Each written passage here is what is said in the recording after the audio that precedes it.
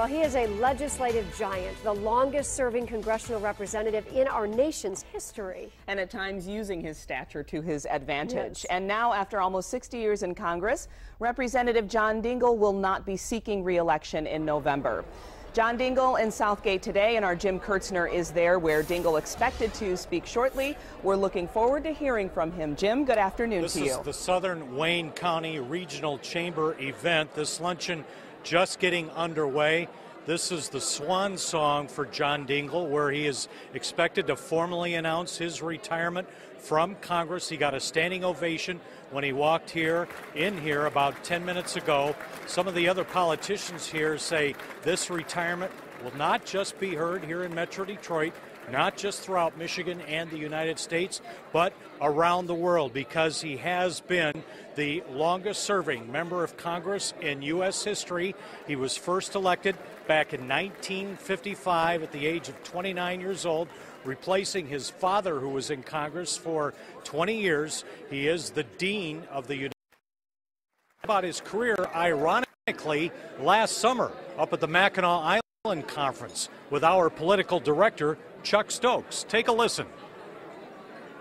I've been able to stand on the shoulders of giants who've taken me in and helped me learn. And I've had an opportunity to participate in discussions of really important matters and to make a contribution, like saving the auto industry, getting the health care bill through, getting Medicare enacted, cleaning up the Great Lakes, passing a lot of wonderful conservation and consumer legislation, which I'm very proud. But remember, I'm a public servant, and I'm supposed to do that. I'm supposed to do the best job I know how for my people. Again, we are out here live at the Southern Wayne County Regional Chamber in Southgate. People wishing the congressman well here. He was quoted this morning as saying he did not want to be carried out, that he Congress too long. He will turn 88 years old in July. He said his health is good right now, but he was also pretty frank when he said that he might not be able to carry out another full 2-year term. We are expecting his remarks here shortly, and we will bring them to you live. For now, I'm live in Southgate. Jim Kurtzner, 7 Action News. All right, looking forward to hearing from him. And of course, we'll be streaming live on WXYZ.com as well when he speaks. You know, he talked a little bit about some of his many accomplishments there with Chuck Stokes, you heard just a second ago. But let's sum up some of these accomplishments for you. During his 59 years in office, Representative John Dingell has played a role in passing multiple pieces of landmark legislation. He fought every term for universal health coverage and sat next to President Obama when the Affordable Care Act was signed into law. He also helped pass Medicare under President Lyndon Johnson. Dingell also worked on the Civil Rights Act, the Endangered Species Act, and the Clean Air Act. He was also one of the biggest supporters of the auto industry.